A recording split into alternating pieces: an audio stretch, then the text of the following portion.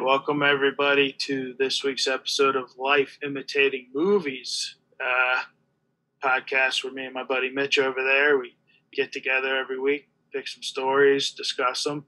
Except for this week, we're doing a little special because as of this airing, the Oscars are coming up this Sunday. So we're going to go ahead and discuss some of the Oscar-nominated movies. But in order to kick it off this week, we're actually going to go through and pick our top 10 movies for 2020. And I know it's a little late. We're in April going on May, but obviously award season this year was a little delayed. All right. So my top 10 in order, starting with The Trial of the Chicago 7, Soul, Tenet, Promising Young Woman, Bad Boys for Life, The Trip to Greece, Hamilton, The Invisible Man, Eurovision Song Contest, The Story of Fire Saga, and last, The Father. So that is definitely a good top 10 list, and I'm sure since there was a scarcity of big or a lot of new movies last year, I'm sure ours will be a little bit similar, especially reflecting some of these Oscar picks that we screened for this episode. So without further ado, let me go into my top 10. Going from 1 to 10, we're going to start with The Invisible Man, Promising Young Woman, Nomadland, Palm Springs, Onward, The Devil All the Time, Soul, His House, Impractical Jokers the movie, and Wonder Woman 1984. So those are both of our top 10 lists for our favorite movies of 2020, the calendar year. So what we're going to do is just kind of highlight one of each of our lists to kind of talk about a little bit, just pretty quickly before we get into the Oscars discussion, because obviously some of those movies are reflected in the Oscar nominations and potential winners. So Brad, what is your movie you kind of wanted to highlight out of your top 10 and just kind of have a quick discussion about? So out of all we have some Oscar winners in there that were Oscar nominees that we're going to talk about. So I actually went with one that I don't think you've heard of, which was The Trip to Greece, which was the fourth movie in a series of films that star Rob Brydon and Steve Coogan. If you know who, I'm sure Steve Coogan you're familiar with. Maybe Rob Brydon you might not be, but they're improvised movies essentially, and it's just these two friends go on a vacation. The first one was just called The Trip. The second one was The Trip to Italy, then The Trip to Spain, then The Trip to Greece. And these two guys they go around these countries, they eat, they go to different restaurants, eat the food, but they do these impressions, like they're impressionists. So they do impressions of Michael Caine, Al Pacino, and stuff, and they're just hilarious movies, fully improvised by two great comedians. Yeah, it certainly sounds like an interesting series, and you're right. I'll be honest, before you had sent your kind of list to me for the top 10, I had no idea what this movie was. I assumed from the title that it was kind of a low-key Oscar-nominated movie, sort of in that vein, although I didn't really see it nominated for much in terms of the Oscars. So, tell people maybe just a little bit more kind of what the selling point is of this movie and why they should check it out. So essentially, Steve Coogan and Rob Brydon in Europe are big name people, and then obviously Steve Coogan got big in the States with doing a lot of the Ben Stiller type movies. He's in Tropic Thunder and Night at the Museum and stuff. And he was Oscar nominated a couple years ago for Philomena with Judi Dench. And I like improv movies a lot because they just are. They're not scripted. It's like a Borat or something. They're not. They are scripted, but they're loose form and stuff. And it's really just if you can appreciate a slow movie with two guys just saying funny stuff, two funny guys having conversations, and then they break into like some of the best impressions you've ever heard. Like their Michael Caine is legendary. It's like the best impression you've ever heard in your life. Well, it certainly sounds like an entertaining and interesting watch. So, perhaps someday soon I'll get to check this out and maybe some of the other ones, these other trip movies that have come before. So, the movie I wanted to highlight out of my top 10 from the calendar year of 2020 is the movie The Devil All the Time. And this is one that people may not have heard of that much. Came out last year, and it's a movie starring Tom Holland. It's actually a Netflix original. And if I had to describe it, I would say it's kind of like a dark drama. There are things that happen, and it's a sequence of events that leads to some pretty dark material or things happening in this small town in a rural area. I believe it takes place in the 1950s, 40s, 50s, somewhere in that, a little bit kind of longer in the past ago. But it's certainly an interesting movie, and I said it stars Tom Holland, but it has a great cast to it. There are a ton more names in it that you should definitely look up because I don't even want to list them all right now because I know I'm going to forget somebody. But as somebody who likes this kind of genre of film, the things that kind of go on, and again, how I would best describe it would be kind of a dark drama film. I really like this one actually. It kind of caught me by surprise, and I wouldn't call it the best movie of 2020 that I've seen, but it certainly made an impression on me. I have not heard of that movie. The Devil All the Time. Is that what it was called? Yeah, it's a Netflix original movie, The Devil All the Time. And I think you would like it because you kind of like these kind of, it's not dark and creepy. It's not kind of like that kind of dark, but it's, a brutal kind of sequence of events and things that people do in this small town in this rural area. I think you would really like it if you checked it out. So, again, it's because it's a Netflix original, sometimes those kind of fly under the radar. People might not know about them as much if it's not a big, buzzy Netflix movie that's due to come out or something that gets a major theatrical release. So clearly it kind of flew under the radar a little bit for some people. So I would definitely recommend checking it out if you have the time. Yeah, it definitely flew under the radar. If I haven't even heard of it, then yeah, I'd say, because not that I'm the end all be all, but if it's a movie I haven't heard of, it's because there was another one. I mean, not to switch, but you said a movie called His House. Yeah, I've never heard of that. His House was another one in the same vein. It was a Netflix original. This one was definitely a horror movie. So a couple of hidden gems on there for sure. Yeah. When we finish recording, I'll look them up to check them out. But I like Tom Holland. And does His House have any like stars in it, or is that like a low budget kind of horror movie?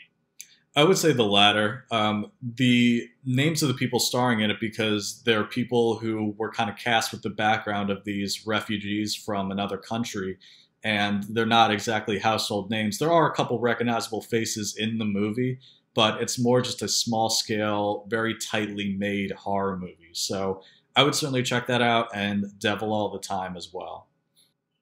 All right, so to kick off the body of this here episode, we're gonna start with the screenplay categories, which are adapted screenplays, original screenplays. This year there were some good nominees. I actually purchased a lot of the screenplays off of eBay because the Writers Guild sends out their 4-year considerations to the Writers Guild members, and then those people just put them up online to sell. So I end up buying a lot of them each year.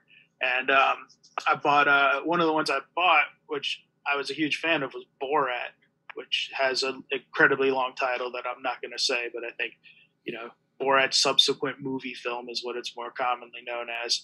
And so first, did you see Borat? Did you see that one? I will say I have not, but I will just say really quick, if you're watching this on YouTube, obviously we're going to have the list of nominees in the screen. They pop up at the beginning of each of these categories we're going to talk about. So if you're listening to the audio version, this is just going to be more kind of a free-form discussion. We're just kind of bounce around and talk about the different nominees in all the different categories. So we won't kind of go through and list every single one. But if you're watching this again, you'll see them pop up on the screen so you can pause and kind of take a look at some of them if we don't touch on every single nominee in every category we mentioned. But Borat, I will say I didn't see this sequel. I saw the original way back when, and I thought it was pretty funny. And I will say I am really psyched that this is an Academy Award nominee. This Borat sequel is nominated for Best Adapted Screenplay, and the actress also nominated as well. But I just get a kick out of this movie being nominated for an Academy Award. And you can debate whether or not that's because maybe last year was a little bit slow with movies and they just had to kind of lump this one in. Or maybe, people thought, hey, this film deserves a chance to try to win this award. Well, I'm gonna have to say it's the latter because the original was also nominated for Best Adapted Screenplay. So I think the Academy appreciates what that character does. I mean, it's adapted. A lot of people may not know that it's adapted because Borat comes from the original Dolly G show, which was Sacha Baron's show that brought him to fame and prominence way back when.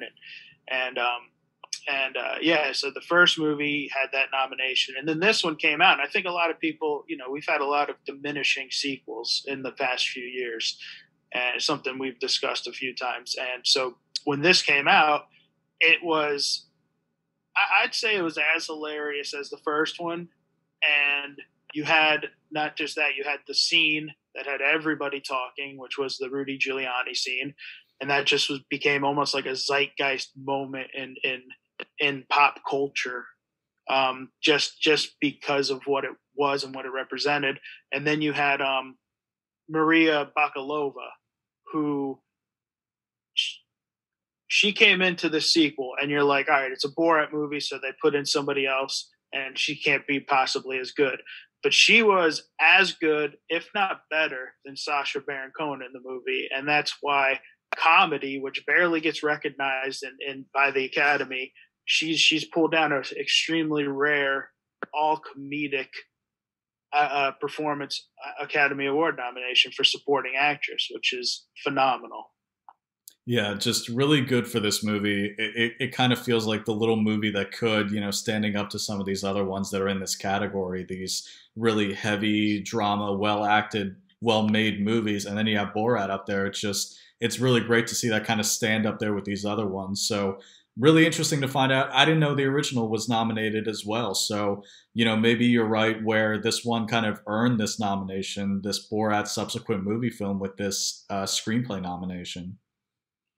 Yeah, and it's like you said, it's up against some pretty heavy topics in terms of this one's obviously an adapted, but it's up against The Father, which deals with dementia, Nomadland, which was in your top 10. It's in my top 20. It didn't crack my top 10, but I did love the movie. I thought it was excellent, which is a pretty serious movie about dealing with the death.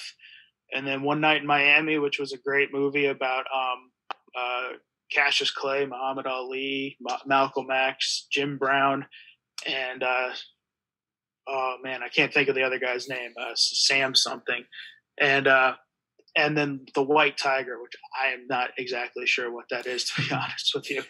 Yeah, but like those are some heavy topics, man. And then you have Borat, and I appreciate that the Academy they nominate comedy. Comedy is so disrespected, and I think a lot of times that's a common theme for the Oscars. And then Borat comes and it gets some respect.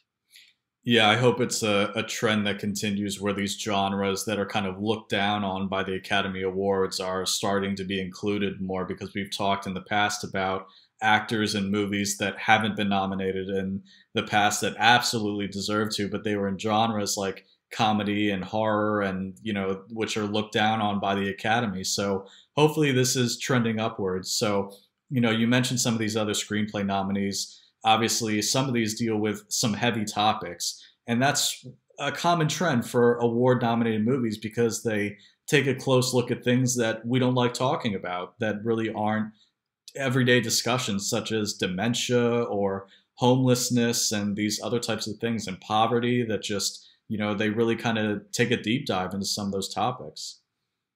Oh yeah, especially I mean, I was looking at the original screenplay category too. Those are all just heavy topics: Judas and the Black Messiah, Minari, Promising Young Woman, Sound of Metal, Trial of Chicago 7. It's just heavy topics, man. And I think there was I don't know. Do you watch those Honest trailers? ever? Yeah, I do. You know what? I will say I usually like honest trailers. I didn't really like their honest trailer for this year's Oscars. Something about it just kind of felt like they were just tearing apart these movies that were really great, and they just seemed kind of bitter, and it didn't really strike me as funny as years past. I'll be honest. The only honest trailers I've ever watched was this year's Oscars because I've never watched them before because that exact reason. I always hear they're too snarky and too uppity, and so. But I was bored yesterday, and I was like, I got 5 minutes, and I watched it, and I thought they were pretty funny. But it definitely took hold of the serious, like the weightiness of everything nominated this year, and it was like talking about how 2020 was already so weighty, and then all the movies nominated are like just depressing movies, really. Look, I mean, that's kind of what happens when you have these nominated movies because they're so well acted and directed, and they deal with topics that are tough to talk about and make a beautiful movie out of them. So I will say, if you're watching this on YouTube, we'll link it down in the description, the honest trailer for this year's Oscars. But I would suggest going back and watching past honest trailers for other Oscars because I thought those were a little bit better in the past compared to this year. But so screenplays, kind of getting back to the category here. What kind of stands out to you? What is a kind of clear front runner or the one that you want slash think will win in either one or both of these categories? So adapted screenplay, I would definitely want Borat to win because I want Sacha Baron Cohen to be an Academy Award winner. I just like the guy. I believe it's going to go to Nomadland. Nomadland seems to be the front runner this year in terms of adapted. And would you, since that Yeah, was in your top 10, I would say you'd probably. yeah, Nomadland was really great, and it is adapted because it's kind of comes from the stories of the people in this movie. And I don't just say that like the movie that it's based on these people. There are actual people who live this kind of lifestyle that were in this movie that it's based on, that it's adapted from is their stories and a book as well. But it's still just, I think it was really great and really brought that adaptation to life. And yeah, it certainly could be a front runner for sure. Yeah. Original screenplay, I want Trial of the Chicago 7 to win. I think it might take it actually as well. I think Aaron Sorkin for me is my favorite screenwriter. That guy is just phenomenal. I love everything that guy writes, and I think of those nominees, potentially Minari could come in and swoop it up, but I think Trial of Chicago 7 is going to take that one. Yeah, so I won't even offer a prediction at every single one of these, and unless I feel kind of strongly about one, if I think it will or should win. But certainly those are a couple of my kind of front runners. The heavy hitters is Minari and Trial of the Chicago 7 for original screenplay. So we'll just have to wait and see. I watch the Oscars every year, so I'll certainly tune in and see how the screenplay categories shape up this year. All right, so our next category we're going to talk about is the supporting actor category, which usually in the broadcast is the first Oscar given because they try and give you a nice heavy hitter in the beginning before they go to like the sound design categories. But a solid lineup this year, a really solid lineup this year. For me, I saw Sound of Metal a while ago when it first came out, and the guy in it named Paul Raci I saw that, and as soon as I finished it, I said, I hope that guy gets nominated. That guy was phenomenal in the movie. And then the precursor awards came out, Golden Globes and stuff, and he wasn't nominated. And I was like, dang, man, he's gonna miss out on his nomination. And then the Oscar nominations came, and boom, Paul Raci was there. So it was nice that he wasn't forgotten because he's not an actor that a lot of people know. I believe he was a stage actor, most prominent stage actor, and he's a sign language expert. His parents, I believe, are deaf, and so he is a big into sign language, and that he does a lot of that stuff with film and stuff. So, have you seen Sound of Metal? Sound of Metal, I haven't covered yet. Again, there's so many movies that are nominated. It's hard to get to every single one of them before the Oscars because in the past, I've used the Oscars as a platform to figure out which movies I should, put on my watch list ones that are winning a lot of awards, ones that look interesting that I didn't realize actors were in. So Sound of Metal is the one I haven't gotten to yet. But of course, I will. It sounds interesting. But, getting back to the category here, odds are somebody from Judas and the Black Messiah is going to win because you have, if I'm pronouncing their names right, so don't hold me to it, but Daniel Kaluuya and Lakeith Stanfield are both nominated from that movie.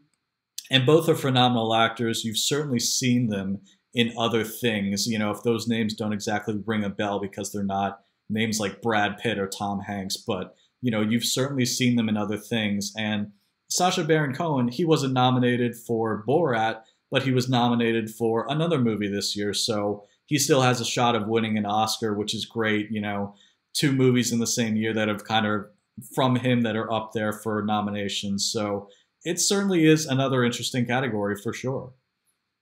Yeah. And I can tell you enjoy some alcohol because his name's Daniel Kaluuya, not Daniel Kaluuya. I apologize.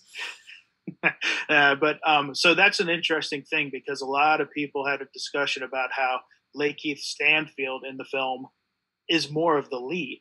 I mean, he is the Judas, the Black Messiah being Daniel Kaluuya's character, who the head of the Black Panther Party, who was also featured in Trial of Chicago 7 as a role in that film, the character of the man. And so right now, Daniel Kaluuya is, I'd say he's going to win. I'd say he's won every precursor award so far. He is the front runner.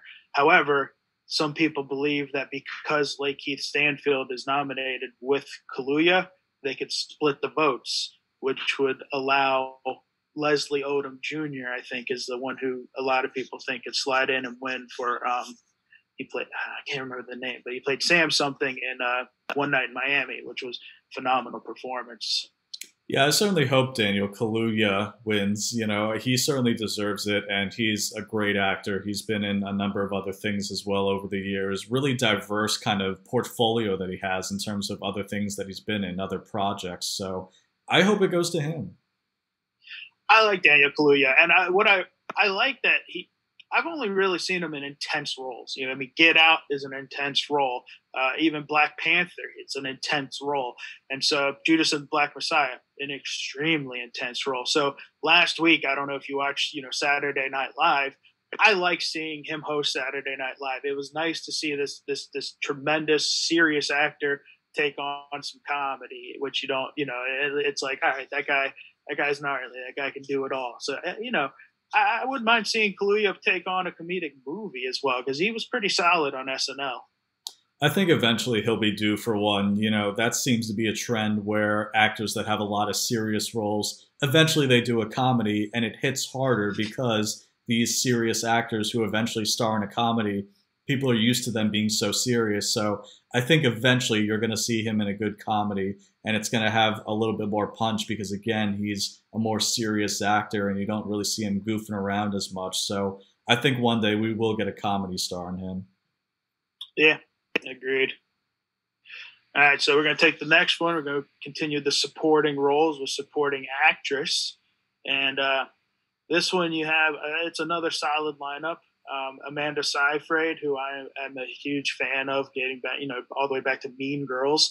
And it's nice to see those actresses, Rachel McAdams, Amanda Seyfried, and they're all getting, they get their Oscar nominations for taking on some more serious roles. Olivia Colman, who recently won for the Favorite, and then you got, obviously we already talked about Maria Bakalova with Borat. I would love to see her win. Not going to happen. I think the nomination in of itself is her victory there. But this one is actually I wasn't expecting it to be kind of as closed up as it is, but it seems like Yoo Jung Yoon from Minari, she's been winning a lot of the precursor awards, so it seems like it could go to her. However, Glenn Close is nominated. And so Glenn Close, even though Hillbilly Elegy, I wasn't a fan of the movie very much. It was okay. It just, it wasn't that. It was okay. but Glenn Close has been nominated a record number of times, and she's like one of those actresses who you're like, she doesn't have an Oscar. And so I think this year could potentially be the year that they're like, let's give Glenn Close the Oscar. So this best supporting actress category certainly is interesting in the way that there are some different kind of people represented, and Glenn Close could certainly get her due in terms of finally winning an Oscar. So I think it's interesting that Amanda Seyfried is nominated because she isn't somebody who I normally think is an Oscar nominated actress, but good for her, kind of this different person that's nominated in this category. And I'm not even going to take a shot at the name because I know I'm going to butcher it. But the actress from Minari, obviously, she was really great as well. And you always like to see it given to, not given, but people winning who deserve it, that are from a different background and were in a different kind of movie featuring people of a different race or creed or religion or just whatever it may be, people who are a little bit outside the norm of what you usually see. So this is, again, a pretty diverse, pretty interesting category. So this one, yeah, I could see it going to a few different people who are nominated. Yeah, and with the lady from Minari, she she is pretty funny in that movie. Like it's she gets to take on, her character has an arc in that film. It's not just she's not just the kooky grandmother, although she gets to play that in the beginning, and then something happens to her in the film, and her character kind of takes a 180, and I think that's where you see the respect of that performance come in, which is because she nails the comedy, and then she nails that 180 performance and everything. And so, I mean, and her speeches. I don't know if you watched the BAFTAs the other day, but she gave a hilarious speech at the BAFTAs. And so, a lot of times they do say this is like, if you give a good speech, like good funny speech in the precursor awards, it helps people like Oscar voters take notice of you to where they're like, oh, we like this person. We're going to vote for her. Yeah, and I will say, just a quick side note, we didn't really kind of mention it up top, but obviously these are movies that just came out that people hadn't even heard of until these Oscar nominations. So this is spoiler free. We're not going to get into spoilers for any of these movies. We're still just going to talk about them what we can in terms of them relating to these different categories. So no spoilers here at all. But I think you're right because, I really loved, again, I'm not going to take an attempt at his name because I'm going to butcher it, but the director of Parasite, his acceptance speeches were just hilarious, and he just seemed like a fun guy to hang around with. So I always get a kick out of people whose acceptance speeches are like that instead of the templated, I'd like to thank this person, and this person, blah, blah, blah. So it's certainly interesting, and I hope she wins so I can hear another good acceptance speech.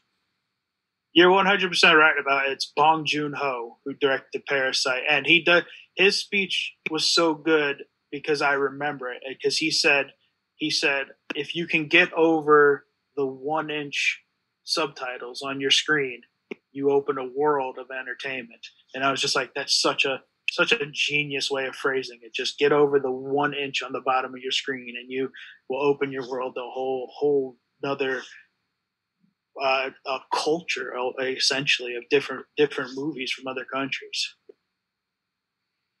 All right, so the next category we're going to go is the lead actor category. So again, great I don't think we're telling tales when we say great nominees. They're Oscar nominated. They're all going to be great nominees. And this one, you got your Sound of Metal, Riz Ahmed. We discussed a little bit. You got Chadwick Boseman, Ma Rainey, Anthony Hopkins, the father, Gary Oldman, Mank, and Stephen Yeun from Minari. Or if you're familiar with The Walking Dead, he was Glenn, I believe, on The Walking Dead. And great category. This one for me was such a toss-up. So I actually am a member of SAG-AFTRA, and we get the vote and the SAG Awards. And this one, I was torn on who I voted for, because Chadwick Boseman for Ma Rainey was phenomenal. The guy has been great, and this was his kind of last chance. He obviously passed away, unfortunately. This is going to be his last chance to be Academy Award winner, Chadwick Boseman. But Anthony Hopkins in The Father gave one of the top performances I've ever seen. And so I was really torn on who do I vote for? Because I want Chadwick Boseman to be an Oscar winner. Anthony Hopkins is obviously already an Oscar winner for Silence of the Lambs. But ultimately, I did vote for Anthony Hopkins because it's a top six performance all time for me. It's hilarious. It's heartbreaking. It is phenomenal. Yeah, this one is a tough category for me too because with one winner means all the other people in this category have to lose. And for me, that really sucks because I think the actors in this category and the roles and the nominations that they got for what they did, it's a shame that there have to be so many losers that only one person can win because Riz Ahmed, Sound of Metal, Chadwick Boseman, Ma Rainey's Black Bottom, Anthony Hopkins, The Father, and the other ones as well. It's just like it's so tough to pick a winner out of this category for me. It's just so many great varied movies in this and so many great performances, and it's a shame that again there has to be a loser. I certainly hope Chadwick wins as well, and not just because again he tragically kind of passed on, but he certainly deserves it, and it would certainly be a great addition to his legacy to have that as well. But again, Anthony Hopkins, great performance, as well as the other ones. It's just, for me, this is just going to be tough to watch in terms of the losers. But again, I'm going to be happy for whoever wins for sure. I think so. Yeah. If Anthony Hopkins or Chadwick, if any of them win, obviously, because I'd love them all. I think they're all phenomenal actors. But this is a category between Boseman and Hopkins. Hopkins took the BAFTA. But Chadwick Boseman has been taking most of the other precursor awards. And that's another one where speeches have come down. His wife has been giving the acceptance speeches for him, and her speeches have been phenomenal. They have been so good. And I think we are going to see, there's only been a couple of posthumous Academy Award winners, such as Heath Ledger and the guy from Network, whose name escapes me. So I do think Boseman is going to take it, but I will not be upset if Hopkins takes it because, again, one of the best performances I've ever seen. Yeah, this is one where I don't think there's really going to be a big surprise no matter who wins because it's certainly going to be earned, and it's certainly these are larger than life roles from this past year, and I don't think it's really going to be a surprise no matter who wins, but those are a couple that certainly seem to be the front runners and the big names and the favorites for who might win this award. So now we've come to lead actress, and this is actually one of the most wide open categories of this season. Usually the precursor awards tend to go to a single person that kind of lets you know who's going to take it on Oscar night. This year, however, we've seen most of the big precursor awards go to every single one of these people. Carey Mulligan has won. Vanessa Kirby did not win yet, but phenomenal performance in Pieces of a Woman. But Frances McDormand won the BAFTA. Andra Day won the Golden Globe. Viola Davis won the SAG Award. So you're seeing the love spread, if you will, in terms of who wins. And it's making predicting this category extremely tough. For my money, Carey Mulligan, Promising Young Woman, 100% deserves this Oscar. She was phenomenal in that movie. Yeah, again, this is a tough one. It sounds like this will be even more of a toss-up than the male lead actor category, lead actress. It sounds like it could be anybody. So, and deservedly so, a number of good actresses, a number of good roles, and very varied roles from film to film when you look at some of these. And yeah, I'm going to agree with you. For my money, I certainly hope, but I'm not sure that Carey Mulligan will win for Promising Young Woman because, excuse me, when I first saw this movie, her performance blew me away. Just the amount of depth that she had when she was playing her character, how she was able to go from scene to scene, and all the attention would be on her character. You just didn't know what she was going to do next, if she was acting in the movie, if her character was kind of acting, if she was playing along, or if she had this other plan, or just anything like that. It was just a super great performance. And, I kind of went through my top 10 movies, and for my money, in my eyes, this is the best female performance from the past year's worth of movies. Yeah, I 100% agree. And I think the biggest competition Actually even hard to say because they're all because they've all won an award. You're like they're all big competition, and Frances McDormand could potentially. A lot of times, the Academy can be like, she's won two already. Let's give somebody else the Oscar. And a lot of times that tends to go to somebody like an Andra Day for the United States versus Billie Holiday, who is she's a famous singer. She sings that song "Rise Up," which you hear in every commercial ever made, and and but she's a new actress. But she's a new actress who came out and like is nominated, gave a phenomenal performance playing the true life Billie Holiday. A lot of times the Academy likes to reward that stuff. And Viola Davis is just, she's Viola Davis.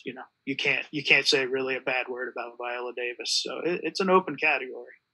Yeah, I will say a personal shout out for me for Frances McDormand, who, when I saw Nomadland, I mean, she didn't really seem like she was acting. She just seemed like you took somebody from off the street who was her character and put her in the movie. She didn't even seem like she was acting. She was the role. So she was also phenomenal as well. And you said it, Viola Davis, phenomenal actress, as well as the other nominees. So again, tough competition for sure, and deservedly so, given the high prestige of the Oscars.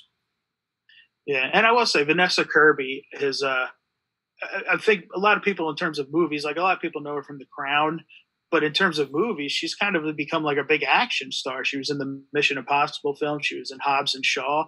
So it was nice seeing her in this movie, which is about a woman dealing with a stillbirth or the death of a child at birth, and it's a very intense movie, and it really the whole movie relies on her performance and the weight that she's going through in the aftermath of this horrible tragedy. So again, a weighty film, but phenomenal. All right, so moving along, we're going to get into the Best Director category, and again, a pretty solid list of people. You have two women nominated in the same year, which I don't believe has ever happened before. Chloe Zhao for Nomadland and Emerald Fennell for Promising Young Woman. Phenomenal. Then you have Lee Isaac Chung for Minari. You have David Fincher, who's one of those guys you're like, he should have an Oscar, but he doesn't. And so you're like, all right, man, is this his year? And then you have Thomas Vinterberg for Another Round. And right now, the precursor categories pretty much have Chloe Zhao taking this Oscar for Nomadland, which I did watch again the other day for a second time watching it. And it is a very phenomenally directed movie. And I remember when I watched it the first time, I finished and I was like, you know what? This makes me excited for the Eternals, because she's the director of the Marvel film The Eternals. And I was like, if she could take a movie like Nomadland and make me like not look away from the screen, I'm looking forward to The Eternals, which is a Marvel property I know nothing about. So obviously you like Nomadland, Promising Young Woman, because they made your top 10 and stuff. So what do you think about this? All right, so a lot to unpack there. So, look, okay, in terms of Best Director, certainly a lot of talented ones here, and it certainly is good to see that female representation this year. I think something that's been sorely lacking in years past. And while I don't think it should automatically go to a female director, I think it should go to somebody based on the merits of their film. I certainly think the two female candidates could be frontrunners for this category for Best Director. Chloe Zhao, who directed Nomadland, just a beautiful, very well acted, well directed film when you talk about pertaining to this category. So I certainly could see that winning, and deservedly so. The direction that she was giving the actors and actresses, was great. And obviously, like I said, very beautiful looking film as well. But, Promising Young Woman, very tightly directed as well. And certainly, David Fincher, it's a shame he hasn't won an Oscar yet, and I don't think this is going to be his year again either. But yeah, he's one of my favorite living directors. I really wish he would win, but I don't think it's going to happen this year. So about the Marvel part of that, we'll see what happens, because I've seen Marvel movies in the past that have had good directors attached to them, but because it's Marvel, and to me it kind of seems like they make their movies by template, it doesn't really seem like they really give their directors a ton of room to really express themselves. with Doctor Strange, I wasn't really seeing a ton of Scott Derrickson behind that. So we'll see if her style, if she's allowed to, kind of push the boundaries a little bit and what she can do with the Eternals. But I'm a little bit skeptical about that part. Yeah, well, we'll see about the Eternals. I mean, I haven't. The Marvel movie hasn't really let me down too much yet. But in terms of directing, so I was all on board. I really wanted Fincher to win. I don't think he is. I think Chloe Zhao is going to wrap it up. But then earlier this week, I did watch Another Round, which is the Thomas Vinterberg movie, and this is where the Oscar nominations come into play. This is a movie I probably would have not watched had I not seen it nominated and not been like, who is Thomas Vinterberg? It's a film from Denmark, so it's a foreign film from Denmark, which stars Mads Mikkelsen, who I'm sure you know from Hannibal and other shows and movies, where he usually plays a villain. But this movie had such an interesting concept. It's about some philosopher says that at birth we're born with a 0.05 deficiency of a blood alcohol content level. So the film is about this group of teachers who decide to keep a blood alcohol content level of 0.5% or 0.05%. And I won't give any spoilers, but I will say the ending of this film is one of the best endings I have ever seen in my life. And it is one of the most earned endings I've ever seen in my life. The music that plays is phenomenal. Mads Mikkelsen gives a performance that, for my money, Mads Mikkelsen should have been nominated for Best Actor. It is a phenomenal performance, and Mr. Vinterberg, who directed this, he suffered a tragedy at the start of this film. His daughter actually passed away 4 days into shooting this movie. And so you get the feeling with this movie that there's so much more to it. Like, he poured his heart and soul and the grief and everything he was going on with him into this film. And you can tell from the direction of it, the performances in it, you can tell that they gave it 150% for this director. And so I will say before, because that it was a lot there, so I just wanted to talk about really quick. You hate to see an actor miss out on a nomination, especially in a year where we didn't have as many movies as years past come out. So I certainly believe Mads Mikkelsen deserved a nomination for this movie. He is a phenomenal actor, and you've definitely seen him in a lot of different things, if that name doesn't sound familiar. But again, you hate to hear about this too, with a tragedy associated with this film, but hopefully it lives on as a legacy to the people that are gone, and we can remember them through pieces of art like this, where the director poured his heart and soul into it, and hopefully that's a good tribute to the people that he lost. So again, it's good to see exposure for a foreign film like this making the cut. And this is a film that I had not heard of until the nominations either. So again, people sometimes use the Oscars as a platform to look at these movies that they may not have known about or they had heard of, but don't really know the quality yet. So again, this is kind of one that was introduced to me like that, where I had sort of heard of it, but didn't really know much about it. So the Oscars almost kind of serve sometimes as a checklist for people who want to make a list of movies to go back and watch that were really great from the past year, and kind of check some of these out that are winning all the awards. Yeah, pretty much. And we'll see who takes it on Oscar night. But I think as of right now, Chloe Zhao is as close to a lock as we're going to get. We'll have to wait and see. That's certainly whoever wins again. It's going to be a shame that the other people nominated in this category have to lose, but certainly whoever wins it will definitely deserve it for sure.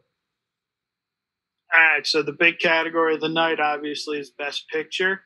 And again, we are in a wide open territory in terms of what's actually going to take the award. Front runner right now is Nomadland. That has been taking a lot of the precursor awards. I won't be mad if Nomadland wins. Really, I won't be mad if any of these movies win. They were all great movies. Personal preference, Trial of Chicago 7. Obviously, at the top of this episode, that was my favorite movie of last year. So how are you going on these? Yeah, again, I'm not going to be disappointed if any one of these win either. I don't really think there's one up there that maybe doesn't exactly deserve to win, as we've had in years past where there have been controversial winners like Green Book and The Shape of Water, where there were people argued that there were better movies and like contending against some of those that should have won. But I will say I won't be disappointed no matter what wins. And again, this is a toss up. It could go to any one of these, and if you don't really watch any of the award shows that come before the Oscars, you don't really know. It's even more of a surprise who's going to win. But again, it seems like maybe based on these other award shows that have come before that there may be a discrepancy in terms of this person's the favorite, but it's really this person. So, any of these movies for me, I would certainly see winning, and I would certainly enjoy seeing them winning because a lot of these were such great movies. Yeah. Yeah, in terms of Green Book, that was my favorite movie of that year, so I was extremely happy to see that one take Best Picture. I know there was some stuff going on where people just called it Driving Miss Daisy Part Two, but I loved Green Book. And yeah, in terms of this year, I think the big thing was like the top grossing movie nominated this year only made $6 million theatrically, which obviously isn't a lot. I think had Trial of Chicago 7 been theatrically released, which was the original intention, it was supposed to be a big Paramount September, October release, but obviously coronavirus, they wanted to get the film out before the election, and so they sold it off to Netflix, where it's done very well on Netflix. But I think had Trial of Chicago 7 hit a theatrical release, it would have been a pretty. I think it would have been a substantial hit theatrically. And Yeah, it's always a question mark because when you get Oscar nominated movies, they don't rake in the box office dollars because they're not something that's really wide appealing or something that someone can just go to the movies and turn their brain off for 2 hours. A lot of the times, these Best Picture nominated movies are dramas or they're about heavy subject material. So it's always a question mark, if we weren't living in a pandemic right now, how much money some of these movies would have made at the box office. And it would have been interesting to see which ones made more than others for sure. But, I will say, kind of touching on that a little bit too, with all these movies have kind of come out during the pandemic, they were released around that time, give or take, months or whenever they came out. But I'm still really surprised this year about the quality of films that we still got that were released. And granted, they were probably filmed probably before the pandemic, but again, I wasn't really expecting that many movies of quality or that many in general to be released during the pandemic. These times where we weren't getting that many new release movies in theaters because theaters weren't open and movies just kept getting pushed back. So I will say I was really pleasantly surprised seeing this many quality movies come out in this tough time where movies had a lot of trouble showing up and had a lot of trouble of getting people to notice them for sure. Yeah, it was, and I think that therein lies kind of the genius of Borat, because Borat originally started before the pandemic, and it was just going to be a sequel to Borat, and it touch on the political climate going on now, and then the coronavirus hit, and you see it in the film. The coronavirus hits, and he goes and stays with those two guys during the coronavirus, and so the film kind of became a coronavirus movie, almost The Impossible, which was doing an improv movie in the middle of an unprecedented pandemic, being hilarious. I mean, it checks all those boxes. It wasn't nominated for Best Picture, but if you were to stick a lightning rod of film in terms of a 2020 film that represents what 2020 was, I think Borat subsequent movie film is kind of that film. I think that's certainly a very good way of putting it, that it just kind of encapsulates this year that we've had and all the craziness that's come with it. But so getting back to the Best Picture nominees, what is your favorite slash who do you think will win? What movie kind of stands out to you among this list? So, favorite Trial of Chicago 7. I want Trial of Chicago 7 to win. I think it's phenomenal. Aaron Sorkin written and directed. Only his second movie that he's directed after Molly's Game, which was one of my favorites from that year. Going to win, Nomad Land, I think, is going to take it. Yeah, I could certainly see that for sure. Nomad Land is kind of like a piece of art, and it's really well acted. And we've talked about it a little bit during this episode, but it's so well acted. It's beautifully shot, directed. The story that it tells, it doesn't hit you over the head by giving you an easy explanation by saying A to B, this is what happens. You know, it kind of lets you interpret things for yourself, but still kind of leads you there at the same time. Still kind of holds your hand a little bit, but not too much. And it's a really good movie. There's no two ways about it. It's a really unique and beautiful experience, even if there is some tragedy and some sadness behind it. But to tell a good story, you need a couple of different emotions behind it. So Nomadland, I could certainly see winning. I hope, because again, it was one of my favorites of the year and I enjoyed every second of it, will win is Promising Young Woman. I really love that movie. I love Carey Mulligan's performance in it. I love what it was trying to say. I think it was a nice, straightforward, but still had twists and turns movie and really good performances. So I hope it's Promising Young Woman. So Promising Young Woman, I agree. I absolutely love Promising Young Woman. And that was one where the trailers almost sold it as like a horror revenge movie. The trailers were like, this woman takes guys home and kills them or something. And then you watch the movie and it has the actual story of the film is way deeper and more complex than the trailers let on. And, Yeah, it's something you really hate to see is when a studio or company, whoever's behind it, botches the marketing campaign for a movie and they really misrepresent it and what you're going to see in the movie. And I did because I had known about Promising Young Woman before I saw it, but I hadn't watched any of the trailers. So I went back and watched the trailers and a couple advertising clips, you know, talk show interviews and that sort before the movie had come out. And the trailers just they don't do it justice. They paint a totally different movie than what you get. So I would almost say if you want to watch Promising Young Woman, don't go back and watch trailers. Just read the synopsis, just a quick 2 second summary of what the movie's about, a couple lines of text. If that interests you, then watch it. But do yourself a favor and don't watch the trailers because this is one of those cases to me where they really misrepresented the movie and what it was supposed to present to the audience. Yeah, I 100% agree. But it'll be interesting. It's a wide open race this year for many of the categories. And you know, the wins are leaning one way, but come Oscar night, anything can happen. So I will say, are you looking forward to watching the Oscars more this year, less? You know, is this a tradition where you do? Because I know you have your calendar of things you like to do on certain days. Do you have an Oscar tradition that you usually do? Do you dress up in a tuxedo at home, you know, to sit on the couch and watch? So, you know, what's this year's Oscars going to be like for you? Yeah, no, I have not missed an Oscars. I want to say since birth.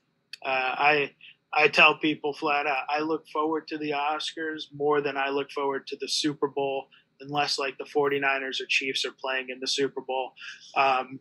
But the Oscar night for me, award season as a whole, I have just always loved. I've always loved award season. So tradition wise, you know, it's usually just an excuse for me to eat. Most of my traditions are food based, and so you know, I tend to, you know, Oscar night I'll have like a nice surf and turf. You know, get myself a nice lobster tail and a steak, and that's kind of you know how I celebrate the Oscars. You know, in years past I've had Oscar parties. You know, people come over. I do the sheet. You know, I give everybody a sheet and we fill it out and see who wins.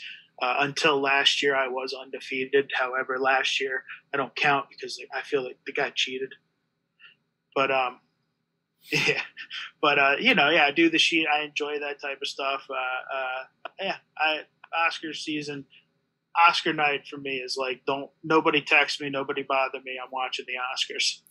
And meanwhile, I'll be watching and I'll be blowing up your phone saying, you know, what you think of that? Oh my God, I couldn't believe that. So I will say I watch the Oscars now every year too, but that didn't always used to be the case for me. I had liked movies for a long time, ever since I was a kid. And I know a lot of people say that they like movies, but I really liked watching movies and kind of dissecting them in my own way. But I hadn't really watched the Oscars until maybe kind of halfway through college when I started tuning in because I thought they were maybe boring or that the awards were going to the wrong movies. But I do still enjoy watching every year and watching them get it right when they do, when they nominate and people who deserve win awards. So I really do enjoy that part of it, and I enjoy watching the ceremony and the grandeur and all these great movies getting the spotlight. So I'll definitely be tuning in as well, and I certainly will enjoy this year's Oscars, even though it may, of course, look a little bit different than years past because of everything going on these days. Yeah, this year's production is going to be produced. It's one of the producers, Steven Soderbergh. So I'll be interested what Soderbergh brings to it in terms of how he produced it. And they're going host free again. I think that's a mistake. I like an Oscar host. I like a comedian coming out, giving funny jokes and stuff, and then leading into the awards host free. I'm not a huge fan of.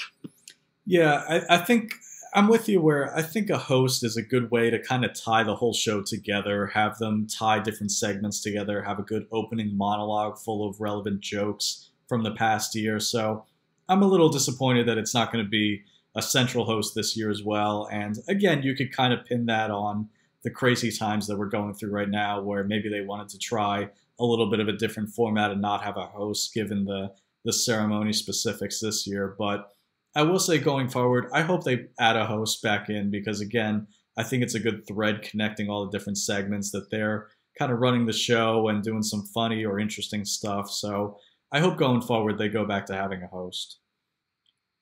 Thank you to everybody for tuning in on this 2021 Oscars edition of Life Imitating Movies weekly podcast where myself, Mitch, and my co-host Brad, this episode, we're talking about all these different Oscar-nominated features, movies, directors, actors, actresses, and like everyone else, we just enjoy speculating about who's going to win, who deserved to be nominated, some ones that got snubbed. So hopefully this has been an interesting discussion for the viewers, the listeners, and maybe gets other people talking as well, maybe introduce some movies that you hadn't heard of yet because they were nominated, and like myself, you use the Oscars as a platform to decide what movies you want to put on your watch list in the near future. So I'm certainly going to enjoy tuning into the Oscars. This episode is going to air on the Monday before the Oscars, so you have a good 6 days to watch, listen to this, and speculate away during the week with your coworkers, friends, family, whoever you like discussing movies with, and hopefully we've kind of upped that discussion factor a little bit. We've provided some good, meaningful insight for you, so thank you everybody for tuning in. And next week we're going to stick with the Oscars. The episode is going to air Monday after the Oscars, so a day after, and we're going to be talking about winners from past ceremonies and some of our favorite picks in each of those categories. So it's going to be another great, interesting show from the stuff that we've done so far. So hopefully you can tune in for that as well. And we want to say again, thank you for tuning into this special Oscars edition of Life Imitating Movies. Yeah, man. And if you're watching this video, feel free to throw some comments down there on the thing about what you think might win. If you want to feel so inclined, or if you're listening to this on iTunes, head on over to YouTube and type in Life Imitating Movies and pull it, start a conversation. I think we both checked the page. So, wouldn't mind talking to some people out there who share similar interests. Absolutely. You gotta do the plug. You gotta do do all the YouTube things, like, comment, subscribe. So, but we'd be more than up for having a discussion with whoever's listened to this. So hopefully everyone's enjoyed this episode. We'll be back again with the next episode with, again, an interesting Oscars discussion from past winners, focusing on them. So thank you to everybody for tuning in, and we'll be back again next week with a new episode.